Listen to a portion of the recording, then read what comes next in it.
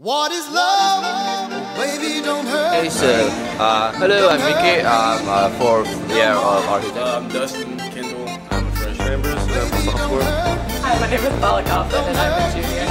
Great. I'm Sam, I'm a freshman. My name is Caroline and I'm a junior. I'm a freshman.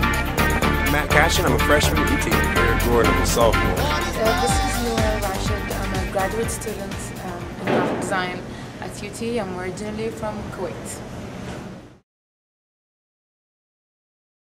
The day where you spend with your loved one and the person that you care about the most. I think it symbolizes love and all the years you're with someone and how much you respect them and stuff like that. I guess it's just a time where you've got to get your girlfriend something. Valentine's Day is just a day where you show your love to everybody that you care about, which you should do every day, but just a specified day. Like the family doesn't necessarily have to be somebody you're in a relationship with. Honestly, Valentine's Day started off as like a day celebrating love and all that junk, but now it's just so commercial, everyone buys gifts. Valentine's Day mean to you? It means my birthday's coming up, so it's the next day. Day mean to you? Actually, I don't know. It's not really much, but it's kind of fun that everyone makes a really big deal about it. I don't really feel like I should give something to my girlfriend because of Valentine's Day. I don't know if it's the same with her, but I hope it is. How do you show love? Hugs, kisses, gifts, money. It depends on who it is. Like if my mom went to tell her I love her, if it's like a good friend, I'll tell them I love them. Like, but it can be more than just verbal. Like I can give them stuff. Just show like by nonverbal actions, like hugs, kisses. Show love. I don't know.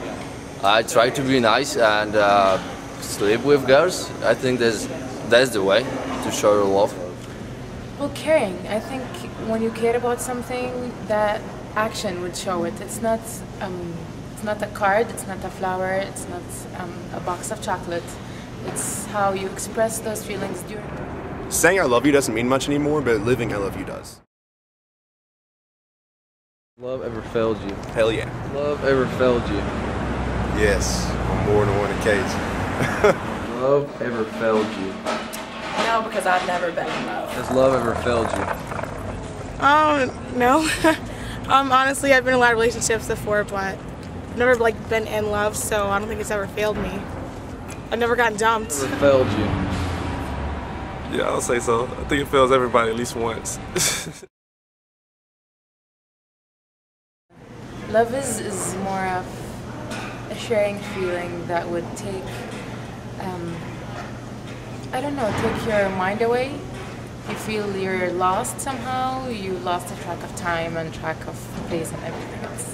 Love is always on the edge. If you don't feel on the edge, you don't feel that spark, then you're not in love. So yeah, it has its up days, its downs, and I'd say it's a chemical reaction in your brain. Love is a very strong emotion that should not be taken in vain. Love is honestly when you want to live with someone for the rest of your life. You wake up every day, want to spend every waking moment with them, not because you have to because of marriage or anything like that, but because you honestly want to. What is love? Love is a feeling that you get from that special someone and those who are special around you, who care for you and who want your well-being. Love is just like affection. It's an emotion. Makes somebody feel happy. What is love? It's a song by Hadaway. Love song. Boom, boom, boom. I'm not. Don't worry. Dude, that's a good question. I got no idea. And actually,